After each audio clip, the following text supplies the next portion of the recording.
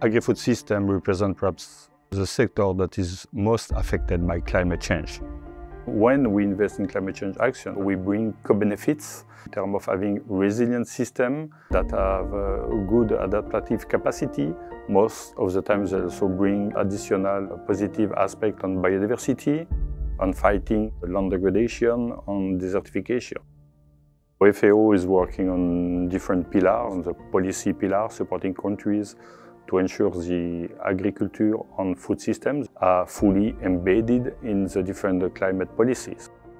At COP28, we will have the launch of the FAO partnership. It will be a COP presidency event. We want to bring around the table not only countries, but also non-state actors to see what we can do, why agriculture is not receiving the attention it deserves. We are not looking only at the quantity of finance, we are looking at the quality of investment, because we need to have finance that reach out to the smallholders and all people that are suffering. So all together, it will be a really open partnership where all can exchange and find the minimum consensus we need to move on that really important agenda.